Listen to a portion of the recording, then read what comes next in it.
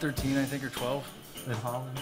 Yeah, so Back when we could still do stuff in Amsterdam? Back when High Times was really cool. Back when it was actually fun in Holland? A long time ago? So I think the first year we met was 2012. We had booths across from each other at High Times. Swerve had the biggest, amazing, crazy booth with like 30 people working it, and Loud Seeds was this little booth right across from it with, I think, 4 of us. And they had a microphone. They had Hap on the microphone back in the day. And that was it? Where was that here? That was in that was in Amsterdam. Yeah, you had a big-ass booth over there. It wasn't the Melkweg. It was... No, it wasn't. Yeah, no, it was the one that was outside the city a little ways. It's Power Zone.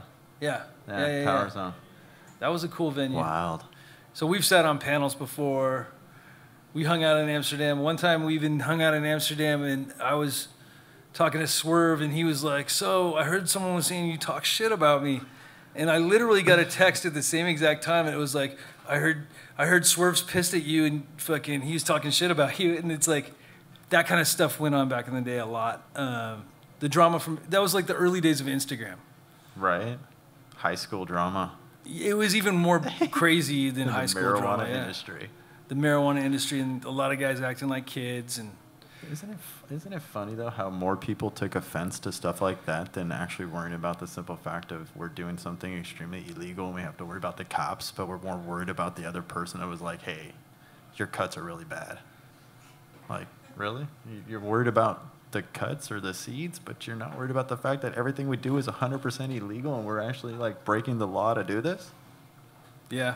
That's a weird thought now that I think about it. How lucky the modern day grower is, right? The modern day generation. They don't even have to experience the stuff we had to get to this point. It was like bizarro world in some ways back then too.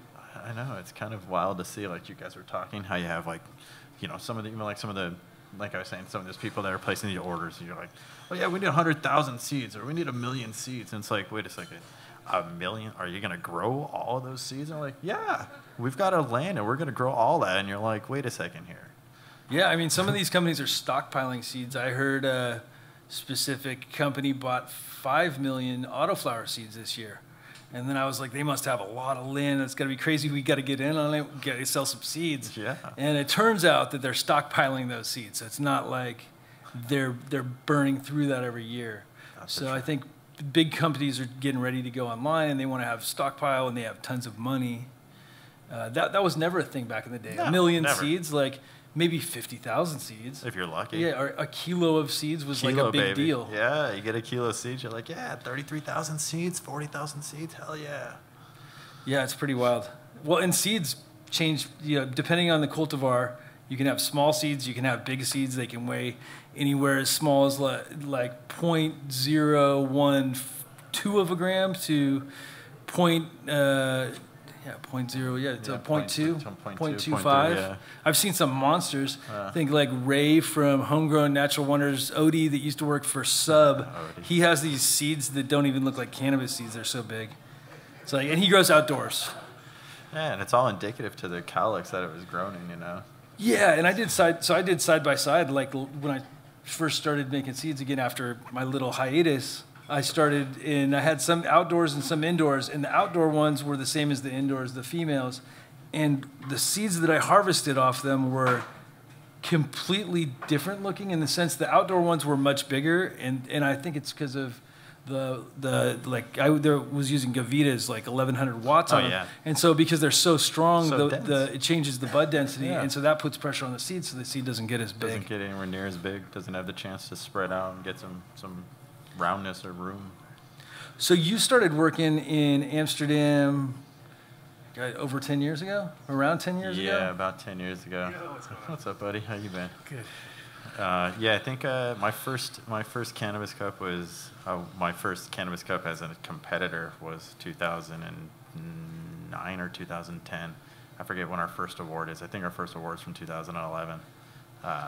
Is that at the Power Zone? Yeah, that's what we were just talking about. How it was in the Power Zone. The good old days of the Power Zone. Yeah.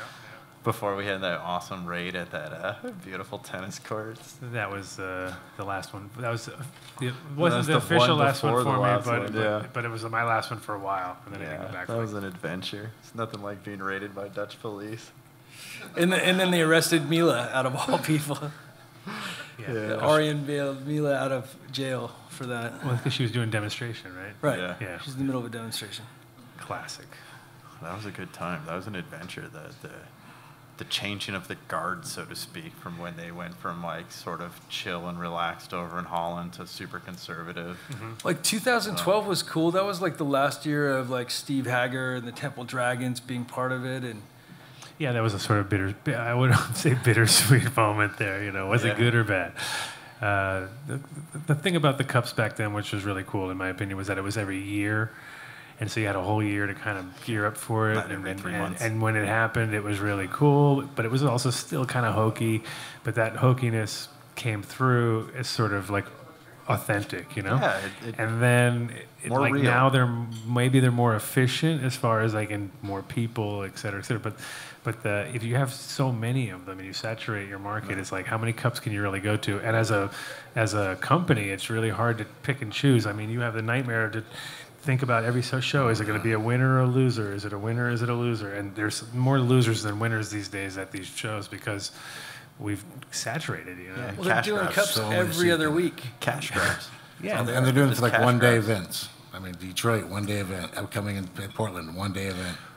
Colorado, 420, I think. Well, the Portland one is just an award show. It's not even an event. It's technically just an award show. They're just like, hey, give us your weed and your money. Give us your $1,100 for entry. Give us your money and your weed. There's no show, so you don't give get you a cup. $500 entries. We get to charge you the full price. Well, you know, and that was the problem. Is that like, and also because when most people came to Europe, it was a double adventure. You know, not only were you judging a cannabis cup, but you're actually in another country, and so everybody was pumped up and stuff. But when you drive like, you know, Riverside, it's not like it's not got the same sort of flair to it, right? You're like, okay, this is gonna be fucked. You know, there's no parking. Oh, we haven't thought about these things. You know, like this crazy like lack of basic things. In Oklahoma, it was a disaster. You know, they didn't have water. Oh yeah. It was like 107 degrees, 3-hour wait. Parking was 2 miles from the place. They had to bus people in. People were in wheelchairs.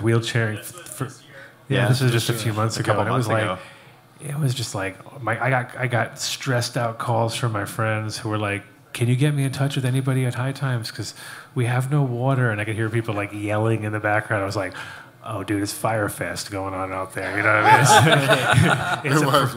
It was a proper disaster. But I think the future of that is going to be back to those 300 to 500 people events that are like you kind of get to talk to all of them and hang out instead of like a couple thousand people or 10,000 people or 20,000, because those it just loses at a certain point. It's impossible to really judge it properly. It was like Denver those 2 years or 3 years where there was 100,000 people at the show, you know, where it got saturated. It was because I moved to Colorado in 2009 and I was really surprised. For the first time in my life, I'd actually like bet on the fucking right horse, right? Because I was like, oh, this could get legal here, you know? And then all of a sudden, hey, fucking rec weed. All of a sudden, we're like, wow, I'm in this spot after being in Amsterdam for so long. But to see how they lost that whole gig due to bad organization. Horrible organization. And like, you can't, it's really hard to put 100,000 people anywhere and make them all happy. No, they had no structure to it. But then when you add dabbing to it, it just killed it. Like, that was like, not enough tables, right? Not enough plugs, not enough tables, too many people passing out. Not enough ambulances. Not enough water going and around. Not enough water. You know, just not like, again, recipe for disaster. High Times. Yeah, there you go. But they got corporate too, and they're getting their ass handed to them when it comes to like trying to get an IPO going and trying to like think that it's really like the culture is moving ahead faster. It's outgrowing. Oh, for sure. But they still have the opportunity to change and do it right. Core. They have the core. They have the core. They have the name. Oh, they're lucky. They're lucky to be able to fall, but it's. The magazines are dead. We know that. I mean, that's like a waste of time. A lot of print media is dead. And then when you go online with it, it's you got to be working nonstop. You know, you have to be working on those events, and they don't have a great track record when it comes to taking out permits and doing all these things. And that's one of the things when it comes to doing cannabis-related events.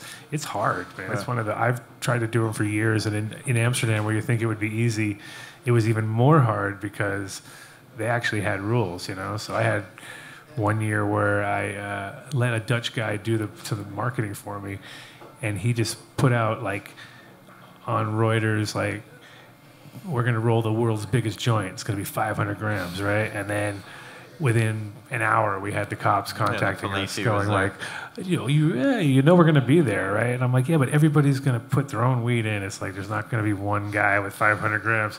And they were like, no, the minute it all goes into that one joint, it's illegal, and we're going to raid you, you know? So I was like, shit, why the fuck did you tell them, you know? So you got to, like, just do it in these situations and then talk about it after. That's my word of advice.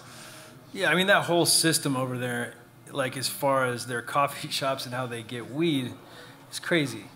They're only allowed, like, 500 grams at any one given time in the coffee shop. Yeah. And most of the coffee shops have networks of guys on scooters that will deliver and run from the cops because they can't get pulled over, they'll get arrested.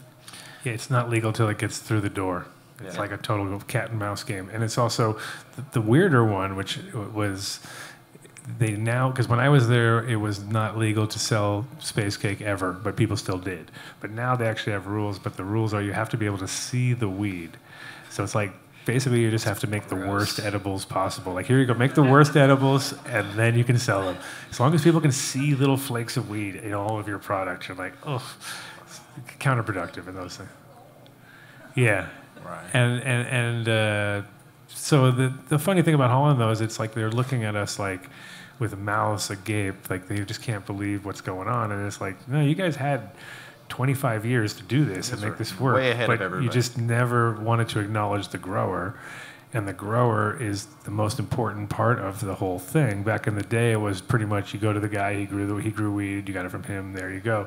Very small window. Now it's you get it from a guy who has 20 guys growing for him and 15 guys trimming for him, and it goes through this UV control after and gets handled 7 times before it gets to you, and then you wonder why it's not quite as good as it was when you got it from your friend, you know. So the Dutch have been dealing with that for 20 plus years.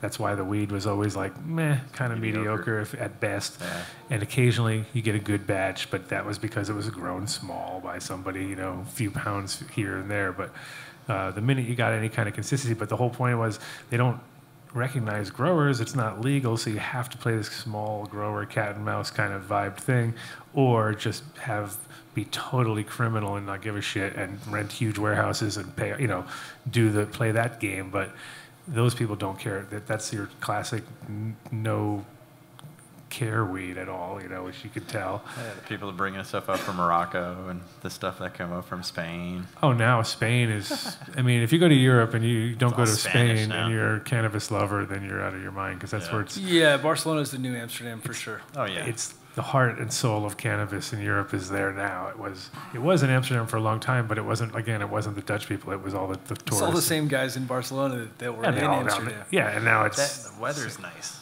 Yeah. Food is amazing. Food's actually good. Food is amazing. Like, it's not bad in Holland if you go to the right spots, but for the most part, it's everything Holland's not in that sense. Good weather, good food. Yeah, it's bland. People are sort of nice. They're nicer. Right now they're rioting like motherfuckers, though. So. Yeah. Oh yeah, over in Spain. Yeah, it's crazy. People dying and stuff. Yeah. Well, and that's the thing about they're very passionate. I can say that. So very passionate people. Very passionate, but in general, I mean, definitely when it comes to cannabis. It has a much more California vibe to it, though, too. When you're there, you can finish outdoor weed there in November. You know, you can't. Colorado is not, Amsterdam is not conducive to outdoor growing in almost any way, shape, or form. There's a few pockets of places, but yeah, not even in greenhouses out there do they really run off of natural light. It's all still supplemental over in Holland. That's where, I mean, literally. Indoor growing came from Holland because of the lack of light, you know. But they got all the water in the world. No, that's never been a problem. Got all the water in the world. But you know, again, like now you see how because we're growing on scale, it starts to look very similar, like between the way people grow in greenhouses. And like when I was there, I was always butting heads with these guys because I was ignorant and I was thinking like that the American way of growing was the right way. And at that time period, everybody was growing with air-cooled lights. And so you were like putting the lights right down on the plants and growing completely different. And everybody over there had 15 feet in the air. And I was like, oh, you guys are crazy. You don't know what you're doing. You know? And so it was like this whole like change of technology. And now America's adopted the Dutch system and are doing it, I wouldn't say better, because Dutch are very efficient. They can do it with less people and they can always cut every corner because they don't give a shit. You know, they'll use a automatic thing, whereas I think we're still kind of, for the most part, trying to like create jobs. Yeah. We're not trying to automate everything too much. It's getting there, but for the most part, it's like the scale is. I think you still do better when you have more hands-on anyway. It's automation's great, but you still need people to take care of things. That's just the reality of it. You need to have the human touch, the human hand, the human interaction, no matter what. And in my honest opinion, like I said, automation is awesome because it makes things obviously that much more efficient. Mm-hmm. But the human touch, the human hand. Yeah, well, I think there's things that should be automated. There's things that shouldn't be automated. Yeah, I agree. Like watering. I totally love automated watering. It's the greatest thing ever for the bag. But my friends up in Seattle, House of Cultivar, those guys hand water, and it's because for their model, hand watering works. They have 88 different cultivars at any one given time in a 34,000 square foot facility, and that's a lot of hand watering. But I think those type of things should definitely be automated. I feel like you can control it better, and the more you can control your variables when you're growing like large quantities. And also repeating the same results, like those things are important. Well, plants appreciate the timing, you know what I mean? Like you realize when you try to do, like, if you've ever tried to save money by not, like, I don't need a timer. I'll just turn it on and off every day at the right time. You'll never do it. It's like, it's always going to be a minute here, a minute there, 2 minutes here, 5 minutes here. Like, for you to literally get it on the time every day is not happening, right? So that's a fail. And when it comes to watering, even though you could be consistent, depending on how you're growing, like, it's better to feed them less amounts, but on a very consistent schedule, and kind of let them go where they need to go, and let them adjust, like, instead of trying to baby every single plant, because like my mom's the worst. She like picks up every single plant, right, when she's doing it. Like, she'll go in and it takes her 2 hours to do what takes me like a half hour, because I'm just kind of like, well, I'll go do it, come back, and if I see I missed a spot or whatever, I'll do it. But she'll like go in and pick up every single plant, double check, triple check, and water it just right, perfect. And it's not effective time-wise. It's great. They all look great, but that's what you do with your moms and your things that you're not. But when you're doing production, in a way, it's a lot nicer when you can just plug a dripper or, bottom, depending on your system, how you're going to feed it, or bottom feed it, or, have it on a dosatron or whatever system you're going to be using. But you notice that, wow, they sure do produce way better when someone else is doing the time. Yeah, I'm a big fan of, like, for making seeds, I prefer making seeds in a sterile environment. I use cocoa, which is more sterile than soil, obviously, but as far as for smoking, I prefer like living soil. You can't beat the taste. Salts are good and they're great for mass production, and there's nothing wrong with it. And for seed salts, using salts as opposed to organics. So like GH is pretty much salt-based. HGV. My friends in Arizona are using HGV and they're crushing it. Anything with a G or H in it seems to be made out of salt these days. Salty company. But I mean, it is the most effective, and it is easy, especially in a dosatron situation. Like things like when you're automated, you kind of have to fall into line. You can't. It's very hard to do organic and have it automated beyond. I think even with that, like when you're doing living soils and stuff, there's really no point of automating it because Wrigley, your work schedules are a lot lower. Wrigley in Nevada has 40,000 square foot a 40,000 square foot facility of living soil. So they've scaled it, and that's great for them. I haven't tried the product. You just have like soakers in there or something. Yeah. And so, I mean, it's an interesting concept. And maybe it's more beneficial for the plants. Even making seeds, maybe it's better. But in my results, I feel like I've gotten better results from using cocoa with seeds and using NetFM drippers. And I water several times a day, and I keep it real simple. Yeah, 7 times, 3 minutes maybe. Yeah. 4 minutes max. 5 Depending on how big a tops, pots. yeah. I've grown in as small as 1 gallon and 12 plants per 600. Yeah. Just more water. Yeah. You just more water More all water. the time, and they dry out. Yeah. So, you ever use the Charcoal biopots? No. So it's cocoa, and they come in these blocks, and they have bags, and then you hydrate them, and they spring up. That's cool. And you can transplant one bag right to the next. So you can use That's convenient. Yeah, the 1 liter will go in like a 2 gallon, super easy. And for making seeds, it's super simple because you can veg in a smaller area. I like from Nick Dro's pyramids. You've seen those, right? Yeah. The pyramid pots. Oh yeah, totally. Those are badass. Those are really good. And that's the thing is when you're growing on scale, it's all about consistency. It's about trying to do things. You kind of have to get real boring if you want it because you can't start making like adjustments. You have to make everything very linear. You want your lighting schedule to be like there's no point of like turning bulbs in different directions to try to fill in gaps. I mean, you get all those old ways of thinking like I'm going to run a couple over this way and a couple over here, and it's like no. Once you start growing anything that's especially custom built and or when you're talking 40, 50, 60,000 square foot facilities, it's kind of boring because they all start to become very homogenized. It's all CAD. Exactly, and it's all rolling tables. Yeah. SOPs. SOPs. SOPs all day. Hey, what's your SOP like? Oh, Yeah. it's 50 pages. Have Right. fun. And you start to see it when you tour all these facilities. You start to go like, yep. It's like unfortunate. Like my thing that I loved back in the day, especially when people were a little bit more creative, was that you would find like a nugget at every grow. Like there'd be like one guy who just filled reservoirs every day for like 7 years, and he came up with the smartest way to like never fuck up. And like it's just like, oh yeah, I went to Home Depot and I got this thing and I put it in it. You're like, oh my god, genius!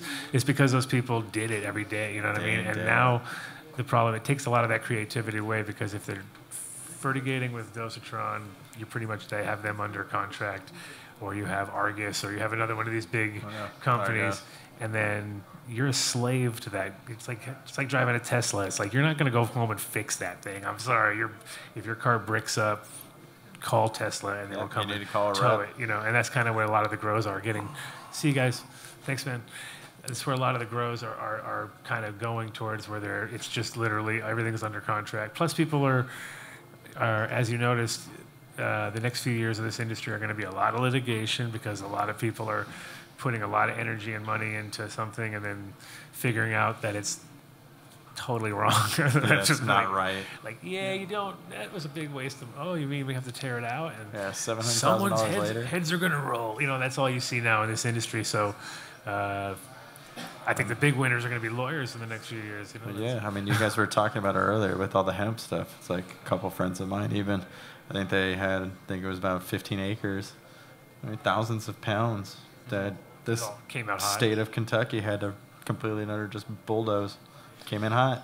Yeah, they and paid $1 a seed straight up. Dude, Doesn't matter. 100,000 seeds, 200,000 seeds, $1 a seed. And it's these are hemp seeds we're talking about. And people complain about us selling THSeeds. Yeah. TH, no offense, but no pun. But THC seeds, and that's the situation. Or it's kind of flabbergasting to see where, they put $600,000-$700,000 in from a company who said, "Oh no, this is actually this. Here's the COA," and then their COA was full of shit. And, there was a point in time last year where there's that one plant that they tested that happened to be the right one. Yeah, there was a point in time last year when, if you put in like a COA into like Google search, there was like, bam, there'd be like 50 of them, right? And then you'd recognize, like, you'd be like, oh, I just saw that one yesterday. And like, literally, it's like someone be in the parking lot, oh, make a COA real quick. And then, so the same COAs were going around for 9 different types of seed that were nothing to do with those COAs at all. Same thing with SOPs. Like the year anything ago, with the 3 SOPs, letters. Don't trust 3-letter things. They're bad. Everyone's using like boilerplate once it's been broken SOPs. down into 3 letters, it's usually a bad situation. As you know. I do know. Yeah, there you go.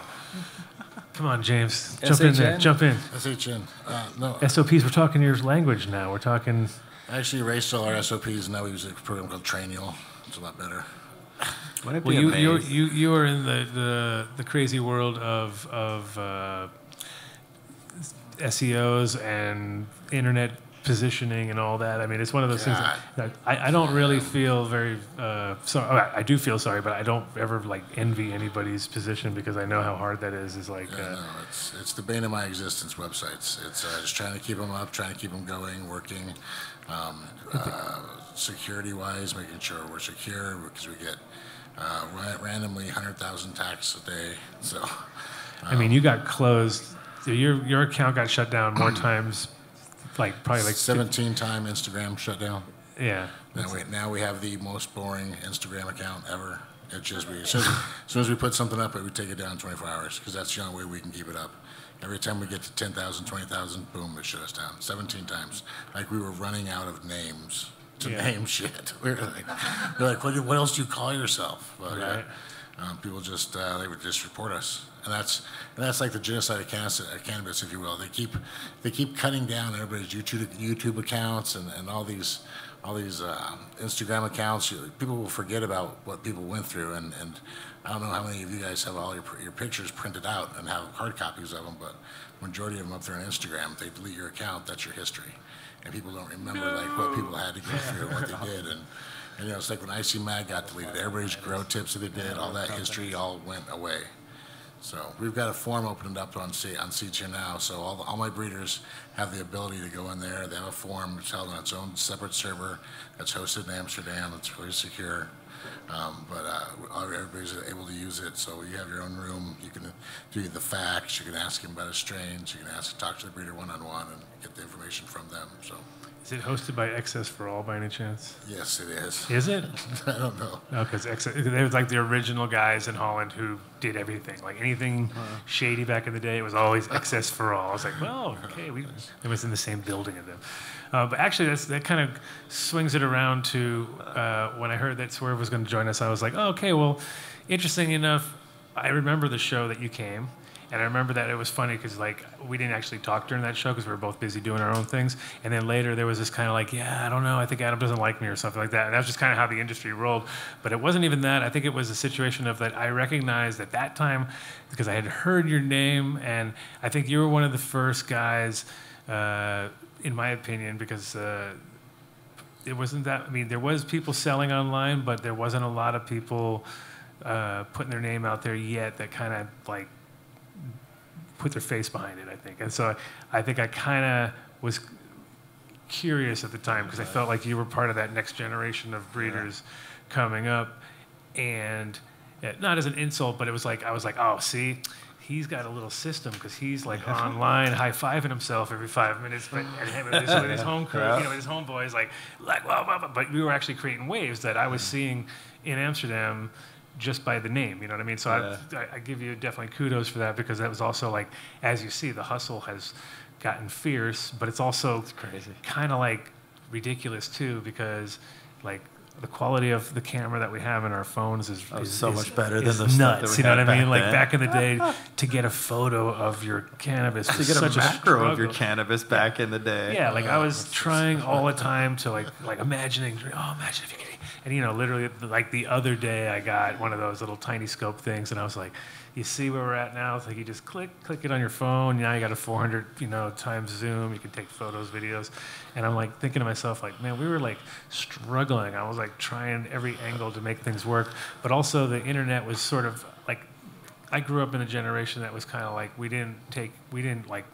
we're Generation X, so we didn't really like jump to it as much as the next generation, which definitely jumped to it.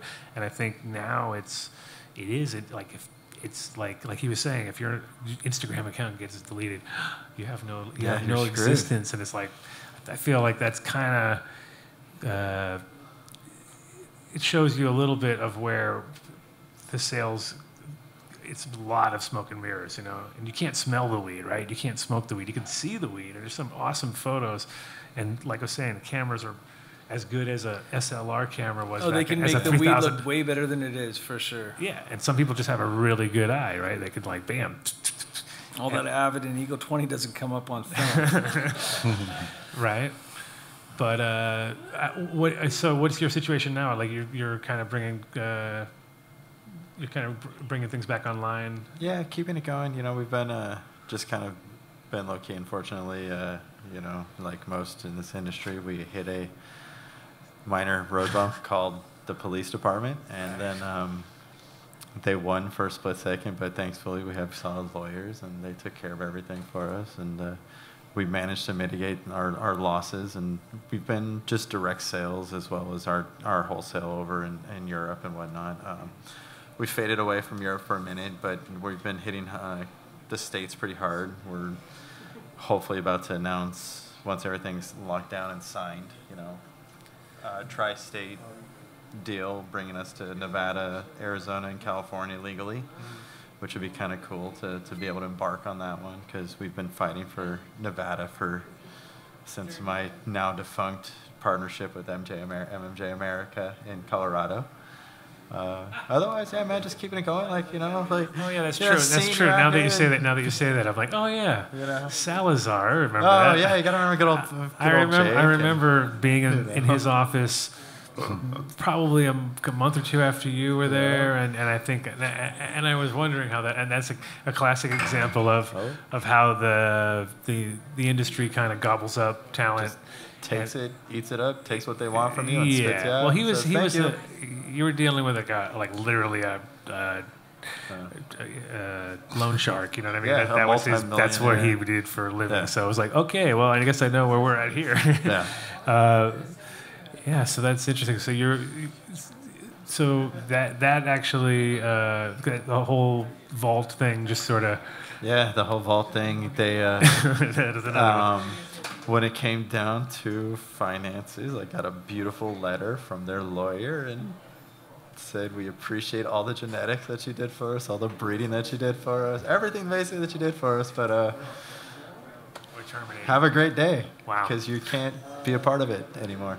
And is that because of the out-of-state situation? Because of the out-of-state thing, and they didn't want to do things the opposite side, which was the licensing way, which would have been able to allow us to retain the control of the IP, which is one thing that after I realized and learned off of that one was and has been my main focus and pitch is intellectual property. People forget about the IP part and about the fact of, like we're all talking, when you work with these major corporations now, that's what I refer to them as, these huge farms that can buy you 10 times over, and you do all of their genetics for them. And well, that's their IP now, and you forget that and don't realize it. You've just lost your legs. Yeah, no, it's 100. I mean, the best deal you can do as a grower is become like a decent percentage owner that makes it so that what you're doing is for the greater good. Yeah, because if you're trying to come in and exactly what you're saying, like the minute you bring, because by law, when you bring genetics into their facility, it's their thing. There's no way that you can argue that unless you write it into your contract somehow. If you do that, but even if you do, you're the one that broke the law. Yeah. So you're ratting yourself out. Oh yeah, I ship plants across the country. Oh, that's against the law. ISO, we got ISO right there. Boom. ISO. What? You can't say that, when you're trying to battle them in the court of law. Yeah. So yeah, they're going to win every time. Yeah. It's been definitely proven over and over again. I mean, that's one of the things that's the hardest part as a grower, breeder in the industry. When I first came back to America, I was like convinced that, I was like, oh, this is going to be, no problem. And I just like hit roadblock after roadblock.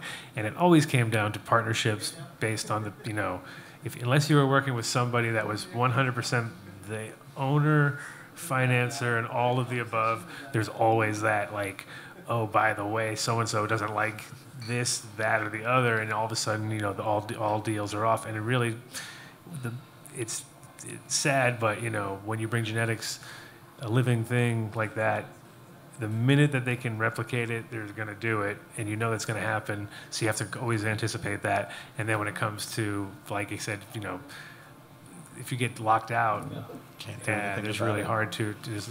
Recourse is hard. So what are you guys' thoughts on material transfer agreements? Basically signing that if you sell people seeds, that they're not going to be breeding with them. It's impossible to do anything with. You can't. It's like the Crawford brothers. This year. There's a good example where they got really. Anybody who tries it, it doesn't work. The same thing with even with Milo from Big All Buddha. the big hemp companies are doing So it Big Buddha tried to. He sent letters of to anybody using any cheese of any type, right? And I even I told him, I was like, dude, I'm doing fromage. It's a cheese sage cross. What are you gonna do about it, right? You know what I mean? It's like nothing. Just it's just him trying, and like it's one of those situations where I was like, well, that didn't really. I think it hurt your image in the industry more than helped it, because we're kind of all in it to like we know Milo and Big Buddha, even though they didn't create it, they just it's like it wasn't even a creation of theirs. But I'll give it to them. They promoted it. They got it out there. It's just cool. Like me and but they genetics. don't. But when you start to say like anything cheese related, which now you're stepping into a whole other industry too. So it's like what? So now none of us can say, anything is like cheese. Cheddar. Like, come on now. We're saying we were using people were. It's amazing that it didn't get used as a name for cannabis a lot earlier. In my opinion, it was one of those like, oh, Jesus, why didn't we lived in Holland? Why didn't we? Why were we not thinking of this? We're the king of puns. It was the easiest. It would have been the easiest strain. Yeah. But in general, I think like we were saying earlier, it's really you should trademark your stuff if you really are confident that you're the first person to do it and you have something super original and it seems to be valuable. It's a good idea. It's not very enforceable, and you might waste a lot. Hemp is enforceable, I think. I think you could probably, as a big hemp company making seeds, you could probably enforce it to a degree. Hemp is more enforceable because it's recognized by the federal government. Well, either way, they're all still enforceable. My patent and trademark attorney, like he's very much so explained to us how you can enforce it. But it comes down to the fact: are you going to spend $15,000 to enforce you from using something? Yeah. You're not going to spend that kind of money. You're not going to waste that money. It's the fact. It's the truth. But if somebody's bought a million, the thing is, you're always losing when you. I feel like whenever you're on the attack, like say you're the guy who's out there attacking, you're looking like an asshole. You're damaging your brand, and you're also not going to win. Really, you might get the guy to change the name if he's smart, which is not as big deal for the most part. But your genetics are already compromised at that point, and that's the way that people a lot of times don't get it. They're like, to me, the names. Okay, that's one thing, and names are actually easier to protect because it's a name. Sure. Genetics, no. Unless you've done DNA snippets and you have actual markers on them, you're not going to be able to protect them. You have to have a genetically modified plant to be able to protect it as a patent of the situation. You can't just protect a cultivar. With the material transfer agreement, that just states that you're not going to breed with their genetics. Yeah, so, and again, that's I think so unenforceable. So you think that they're not going to breed with your genetics? What happens if they? Here's the question. Okay. Well, here's the question to that. What happens if they have a Hermie and all of a sudden their whole room's pollinated? Now they have shit tons of seeds. What are they supposed to do? Throw them away? Yeah, but I test mine for stress. So I understand what you're saying. Because that's the same ploy as Monsanto. It's a tough one, though. Monsanto trademarked markers within their. Yeah, that's the thing. They genetically modified. Let's say I spend $100,000 worth of research and I'm selling these seeds for $1 seed, and I sell them to somebody. They buy $50,000 worth of seed. Then they replicate it, and they're selling the same exact seed. They're S1ing it or whatever. Yeah. Well, I think as far as ethics, I think the only way you can protect yourself is if you did put those markers in. That's not the case, which costs you a bunch of money. So you have to do that, and you have to. That's the only way. Otherwise, there'd be like no way. Yeah. In my opinion. Who sells the good hemp seed? CBD crews. Hit me up. I could tell you. I could tell you. I could give you a very strong company in Oregon not to go with because they'll give you nothing but THSeeds. THSeeds. The real. You'll get nothing but THC. Nothing but it. Nothing but THC. That's it. And it's hemp. But it's not. So Spectrum, the wife, what's a good strain to look for? I think there's a lot of good hemp strains out there. Yeah. Cherry wine's good. No, Cherry Spectrum, blossom. the wife. Yeah, I mean, I've seen a lot of. It depends on it depends where you're located too. Like some things, like the T1 this year worked really well in Colorado, and last year not so great. So. No, she was trying to like copy. No, but I completely agree. I mean, sometimes flowering on hemp is too long. You never know. Yeah, it's like Doctor Who. Harley, Well, the thing too, I think it makes people that are flowering hemp too long or a week too long go above a 0.3 level, so it's not the hemp level on that part. So you can't control that as a grower. You can get full-term hemp that doesn't get hot though, and that's what we're working with. Like if you compare it to the not hot hemp, that's I'm trying to get the inside lane. What's not hot? What's not hot? But if you look at cherry wine, for example, there's so many different phenotypes of cherry wine, but there are phenotypes that do not go above a 0.3. But I mean, I feel like that's the same about the Electra hemp that you're talking about. That's the most common hemp out on the strain right now in the product for a CBD joint. So it makes no sense. If people are flowering that same hemp at home and it's a week or two too long, I mean, it's above that 0.3, especially if they're going through it. We just haven't fully figured it out. The tomato industry has figured out tomatoes over the last 50 years, using them as an example, we're just scratching the surface of this stuff. I mean, we're going to have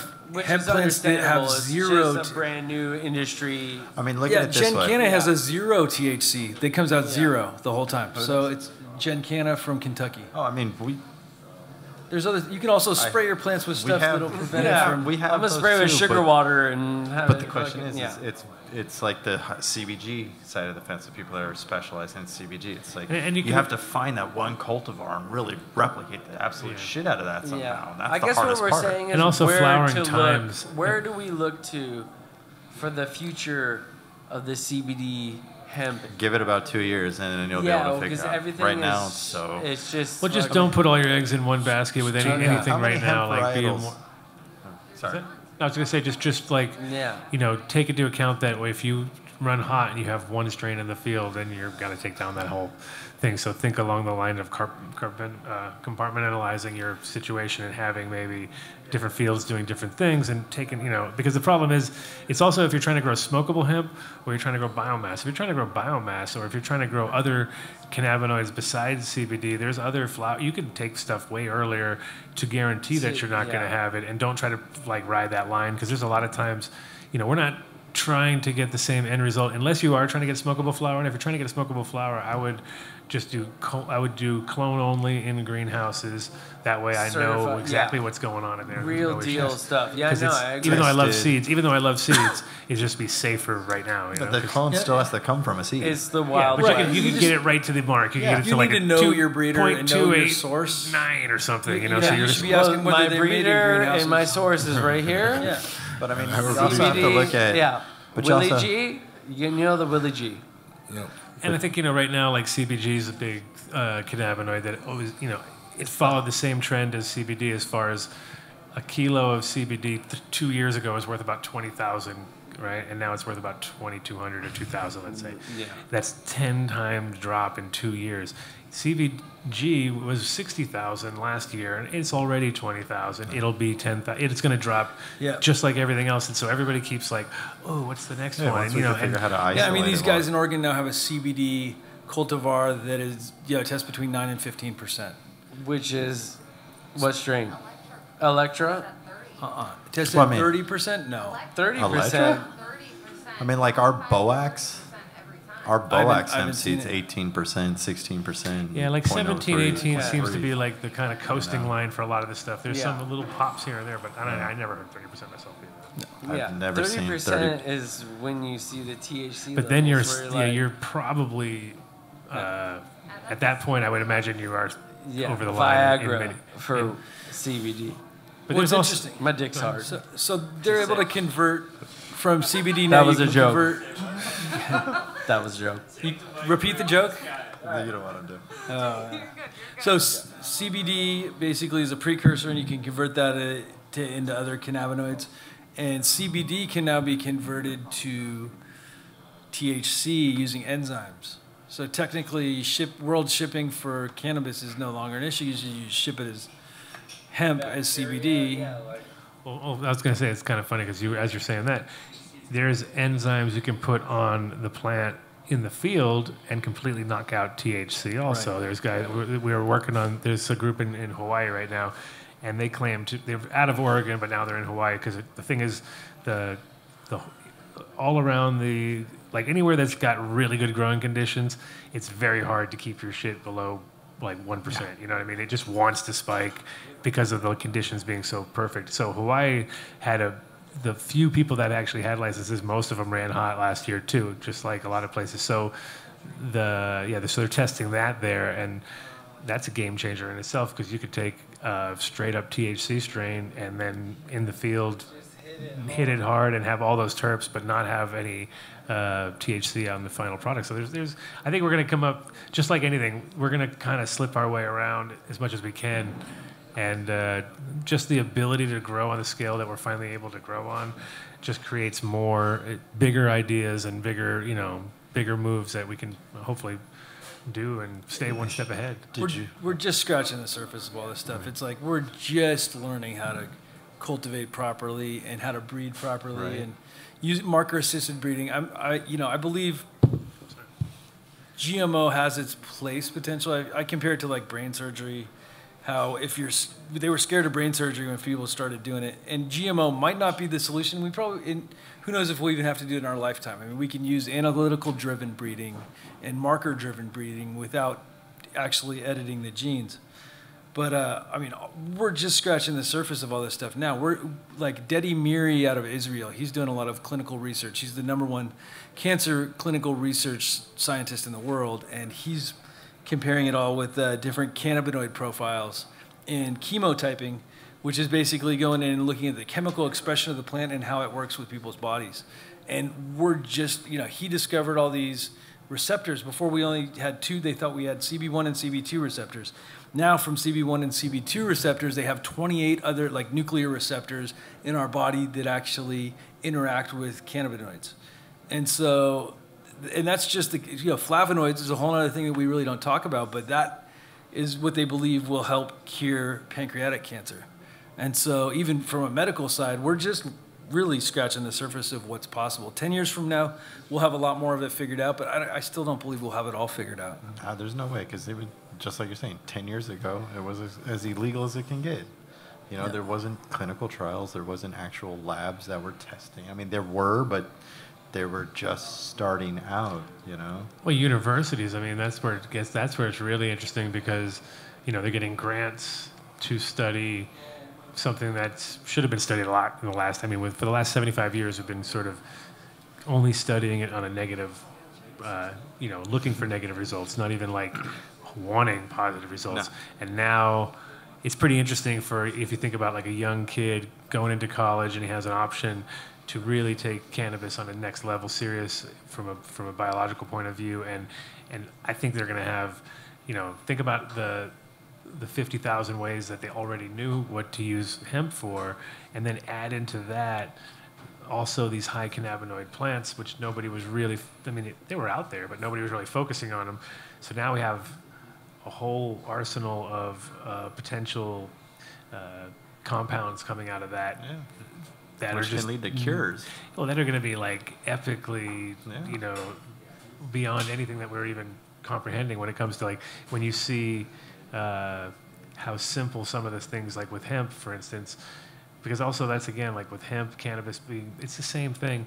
And imagine when we grow like the ultimate plant, which is a high THC, high CBD, high fiber content, high cellulose content, everything of all the above. Like and it has all the other cannabinoids in it. Yeah, and it grows 15 feet tall, and it does. There's all these things we haven't even because we're still trying to separate the differences, but they're all in there, and so there's a pretty exciting.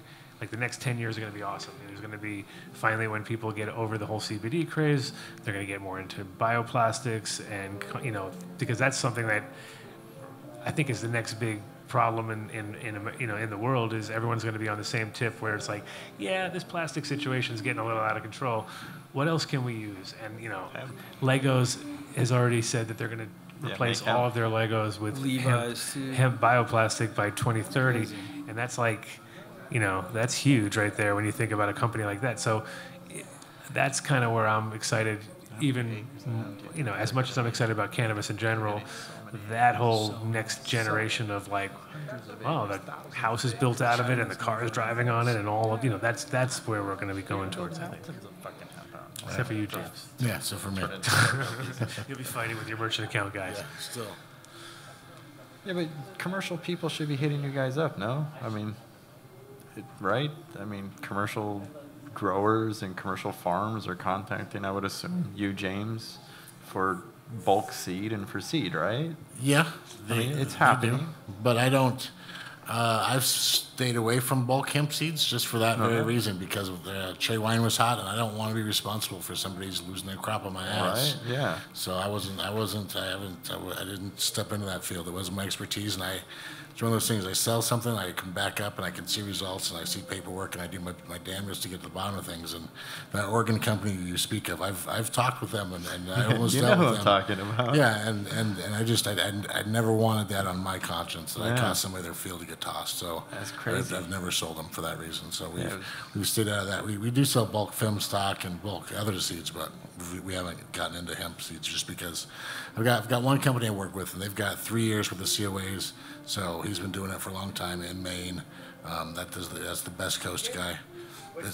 Best Coast Genetics.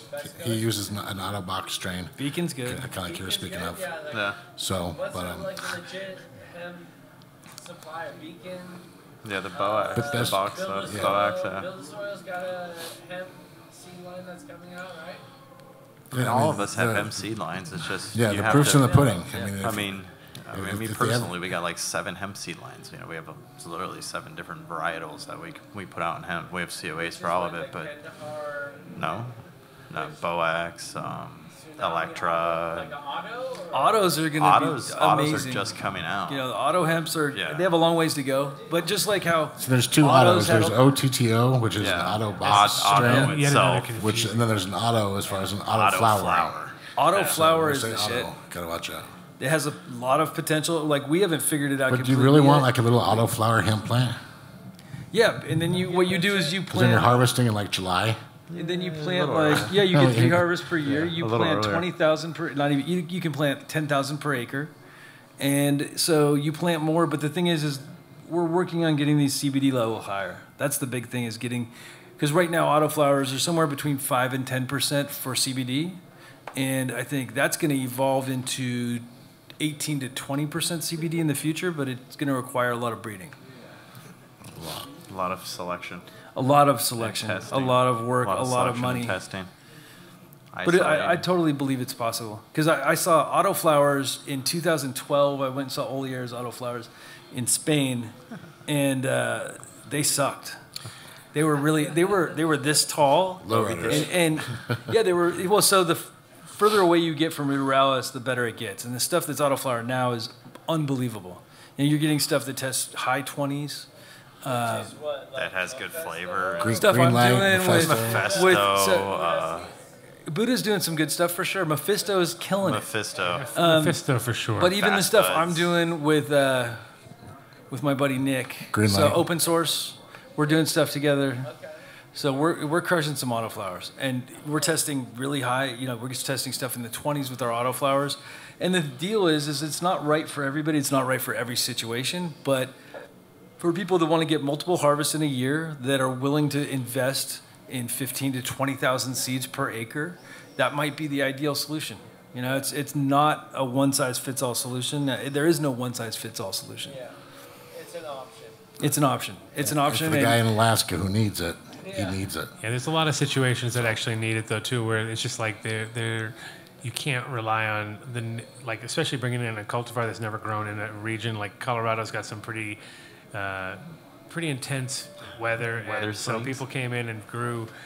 I went to one farm that had 16 pivots. Each pivot was 240 acres. So we're talking about 1,800 acres of hemp, all within a few. Is a 15.5 square mile area just packed. But next door to them was another 2,000 acres of guys who were growing industrial hemp, and they were just letting stuff just blow across the thing. So it was like, wow, you guys are not growing any smokable hemp here. I'm sorry, everything is seeded, and they couldn't. I had a hard time taking that one. But in general, it's just the scale that people are growing now. There's tsunamis of pollen flying around. So Just quickly. yeah. Oh yeah, we can talk about it real Drug quick. deals I on got to stage. fly to the Caribbean for work. He's Yeah, got I a got quick midnight flight. This Yeah, is so- this is the collab. This is our collab that we're doing together. So these are some of the samples that we're grown and for Adam to try out. You know, we basically, I made these seeds a year ago. Yeah, it's a tough job, right? Somebody's got to smoke them all. And I basically make stuff and I make sure it's tested before it's ever released. So I want it grown out by multiple people. We do COAs, we do everything and compare. So yeah, so ours, it's a Sage and Sour. I was talking about it earlier, how I use 3 males instead of 1. The master sage, or is this the regular? No, it's Sage and Sour.